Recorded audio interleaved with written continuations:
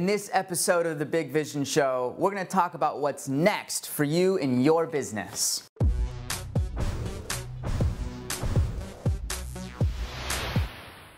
Hi there, my name is Max Simon and welcome to The Big Vision Show.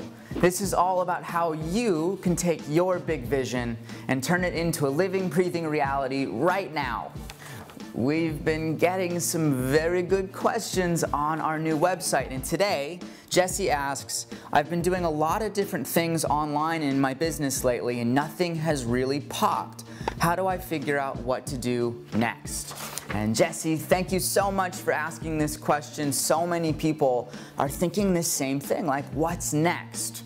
And here's how to answer that question. Now first, it's important for you to realize that your business is all about serving the needs and problems of your tribe. Now that probably sounds like, duh, of course. But the thing is that so many people create products and programs and events because it's what they want to do, rather than getting really specific and clear on the problems and desires and needs and challenges of their tribe. So it's of the utmost importance that when you're thinking about what's next, you start by asking the question, what are the specific problems that I'm solving for my tribe? And if you don't know, and you're like, how do I even figure that out? The answer is very complicated. This is a very complicated answer. You ask them. That's right. You actually have dialogues and conversations to talk to people about what are they going through? What are their challenges? What's up for them? And if you're thinking, well, people wouldn't readily share that with me, here's how you inspire them to do that. Now, I'm sure you already do this to a certain extent, but just to really lock it in, you come from a place of true service, of true, genuine desire to help them. And you really engage with them from a level of, look, I would love to support you and help you to change your life, and I'd like to hear what's that next thing look like. So tell me, what's showing up for you that's making you struggle? What are some challenges you're facing right now? What's showing up in your life that you'd like some help with? And let me figure out whether this is something I could actually help you solve. So take a moment to just feel into that when I say that to you. If somebody said that to you from a place of service, from a place of caringness, from a real genuine desire to help, would you tell them? The answer is yes. The second part of figuring out what's next is to decide what makes you unique to solve those problems. And so many people struggle with this because they're like, nothing makes me unique. Which isn't true, because when you think about solving somebody's problems, all you have to do is bring it back to your own personal experience.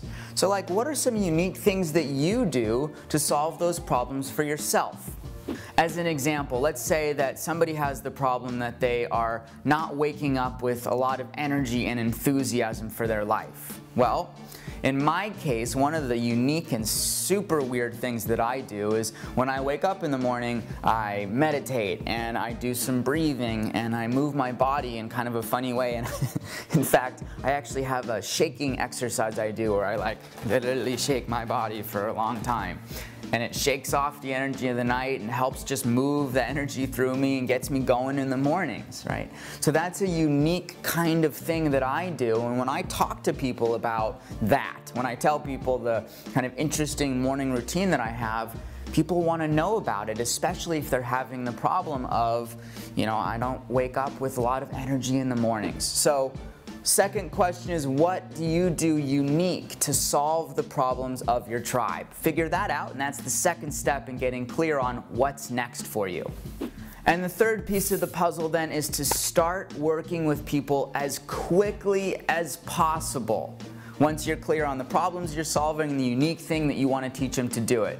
You see, so many people get in this preparation mode and this launch mode and this I gotta figure it out for years and years and years mode.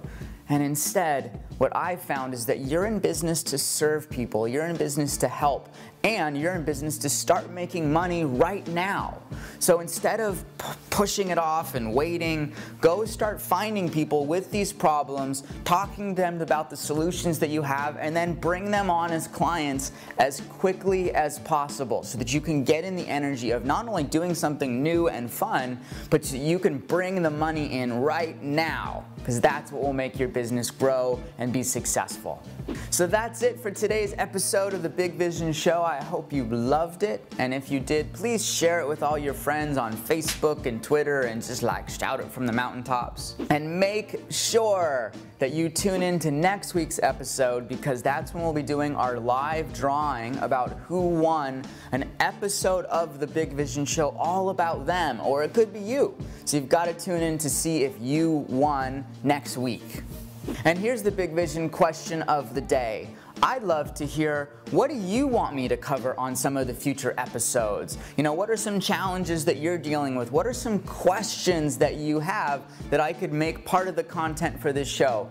Please leave a comment right below with your answers, and of course, when you do that, I'll go ahead and help you solve those problems. It would be my pleasure. So thanks for tuning in. I will see you really soon in next week's episode. And again, if you're new to our world, please head on over to bigvisionbusiness.com. Become an insider member of this amazing tribe. I'll see you soon. Much love.